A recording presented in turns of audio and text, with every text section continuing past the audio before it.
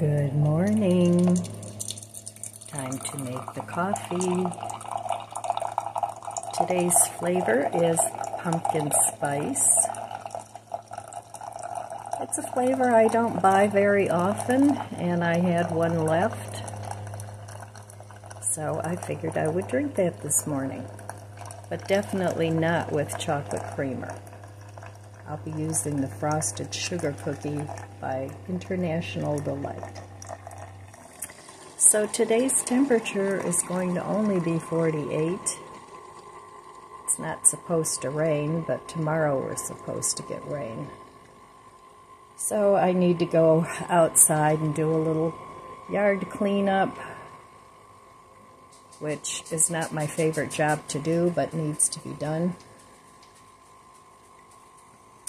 So I'm not doing much in the way of gardening anymore. I still have a little bit of celery growing out there, but so far the cold nights that have been in the 30s haven't really bothered it.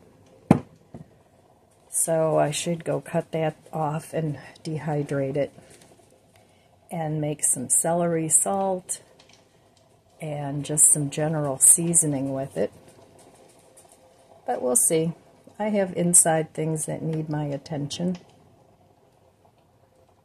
Always something to do. I don't know how I ever had time to work, to be honest with you.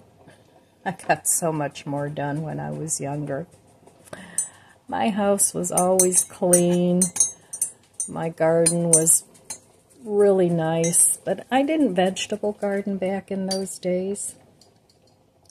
I've only been doing that maybe for the past, maybe 5-6 years that I've been vegetable gardening. Before that, it was always flowers. I have always loved flowers. But my life has changed a lot in the last decade. So let's give the coffee a taste. Cheers.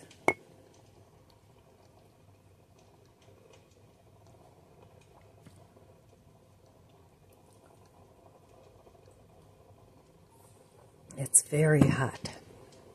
It's good, but I don't enjoy this as much as my regular coffee creamer. It seems to be richer. My chocolate caramel is a richer coffee creamer. After that, everything kind of seems diluted to me. But this is good. I need to finish up this coffee, so that's what I'm doing this morning. So I don't have any plans of going anywhere today. Last week and the week before, they were kind of brutal in the going places and having people in and fixing, and you know, I just really would like to take a breath. And I'm very happy I don't have to host Thanksgiving this year.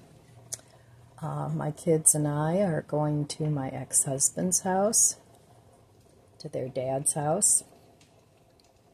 So I will take a dish, though. I'll take something. I'm not sure what. I was thinking maybe a pumpkin dump cake, but I really honestly don't know if I still have the pumpkin. I think I do. I have to take a look down in my stash, and then that's probably what I'll do, because I did buy a box of cake mix, because I had to throw all that out because of the mice problem.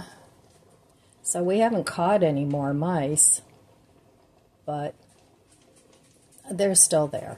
So anyway, I need to get a little cleaning done, at least before Christmas, because chances are I will be hosting Christmas Eve here, which is always something I love to do.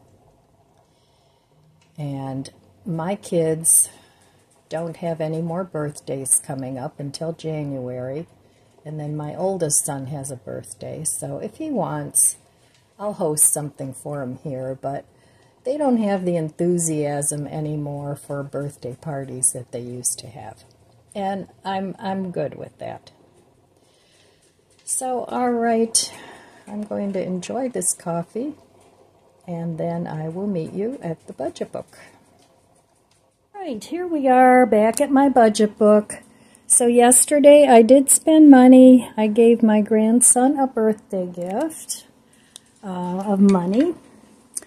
And today I'm planning on staying home. I want to start organizing my food stash. It's very disorganized. I have beans here and beans there and beans up and beans down. Same with rice. So I want to start putting all that in the buckets that I have. So I think that's what I'm going to plan to do today, and just stay home and get something done.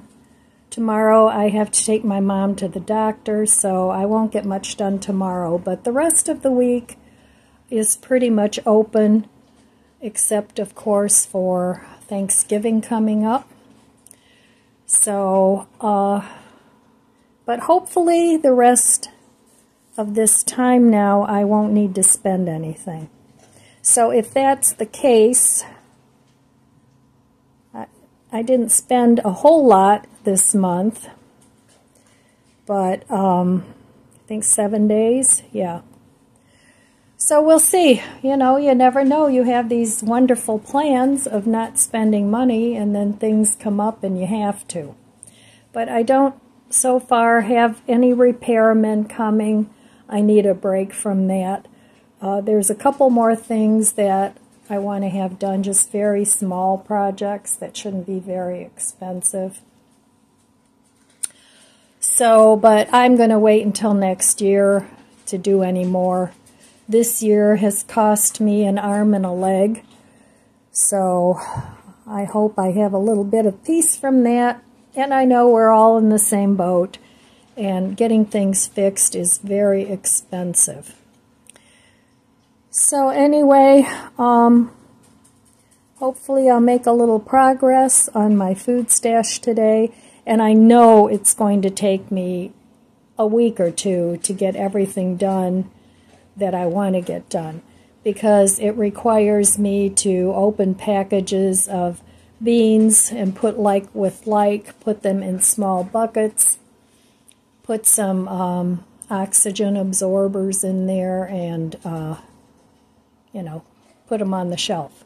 That way I won't get, I'm going to put some bay leaves in with them too, try and keep bugs out. So that's the problem with food storage. I wish we really didn't have to live this way. But nowadays, with the world being so nutty, you kind of at least have to be a little bit prepared, in my opinion. So, all right, I will be back later and see what else is up. Day number 17, 101 Ways to Simplify Your Life, by Candy Paul. Just as clearing clutter in your living space calms and soothes you, so clearing emotional clutter helps you live life more freely from the heart. Emotional clutter includes the ego agendas that trip you up in your relationships. Galatians 5:19-21 lists toxic emotions of the lower nature that include hatred, discord, rage, jealousy, and envy. Verses 22 and 23 offer the contrast of the fruit of the Spirit: love, joy, peace, patience, kindness, goodness, faithfulness, gentleness, and self-control. As you allow God to clear your emotional clutter, you'll begin to experience more of the sweet serenity that comes through the fruit of the Spirit. He who reigns within himself and rules his passions, desires, and fears is more than a king. John Milton. When you are hurting, take your emotions of fear, anger, anxiety, and frustration to God. Write your prayers and feelings in a journal. All good advice. All right, well, for dinner tonight, I decided I have all those carrots yet that I got for $1. They were on markdown. And I had all the green onions from the garden. So I shredded up carrots and cut up the green onion. And I made a dressing here. And this is Asian carrot slaw. And the dressing is 3 tablespoons sesame oil, 1 clove garlic minced, 2 tablespoons of rice vinegar, juice of 1 lime, 1 tablespoon soy sauce, and 1 tablespoon sugar. And that goes on 2 cups of shredded carrots and 4 green onions. So this is not 4 green onions, but close enough. So I'm just going to mix this up and pour it over here, and it says to chill this until you're ready to eat it. So I'm just going to put some in here and mix it up. I don't know if I need all of that. Yeah, it looks like I do. But a really quick,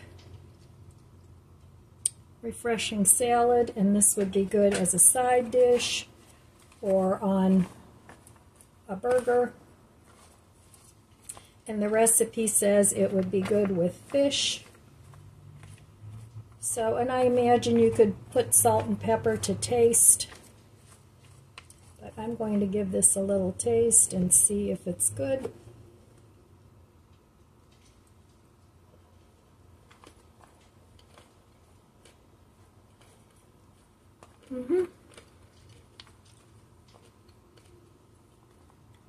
And in my opinion, it needs to marinate for a while. So I think this would be better tomorrow or in a few hours. All right. And then I'm going to fry up some of that meatloaf with some chopped up onion on some sourdough bread and eat it as a burger. So that'll be an inexpensive meal for tonight. Not much cooking going on.